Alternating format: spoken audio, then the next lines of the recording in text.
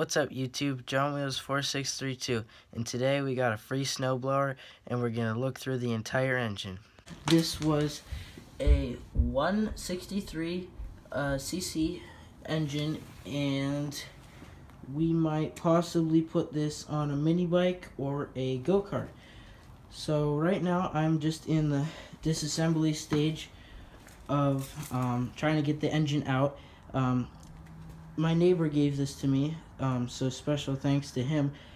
And he said it did not run, and it would run for about 10 seconds, and then it would die and sputter and stuff. So I'll clean out the engine, clean out the carb, put new oil in it, new gas, all that, and see if I can get this thing to fire up. Here is the sort of clutch system that the snowblower uses to put the blower in drive or not. I think we could possibly use this system on a mini bike or a go-kart and have it as a clutch.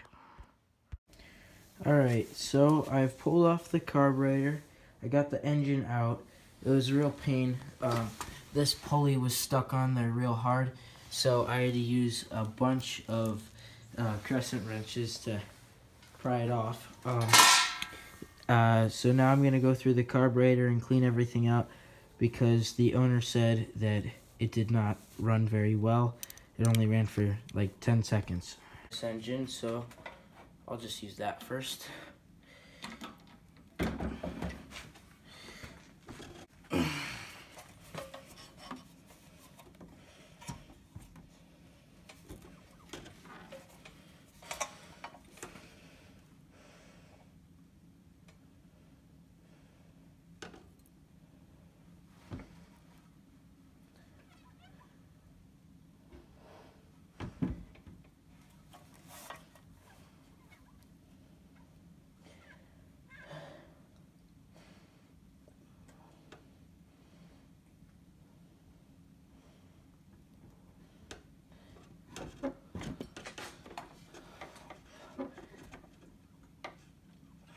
Alright, now I'm going to pull off the side cover of the engine to remove the governor.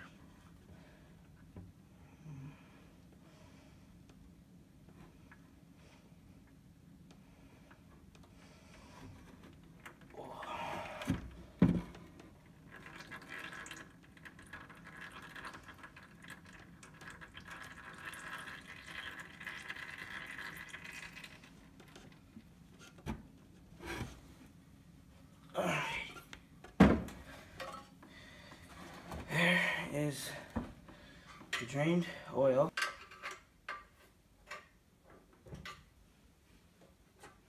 There we go.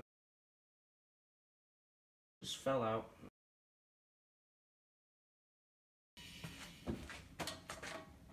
Let me bring you down. You can see what's going on here. In there, all that what looks like oil is just stuck. I have to scrape it off in there, so that's probably a sign of not changing your oil. So I'm gonna get to bringing all that oil out. I just got all the oil out with some paper towels, and I'm going to take out the governor.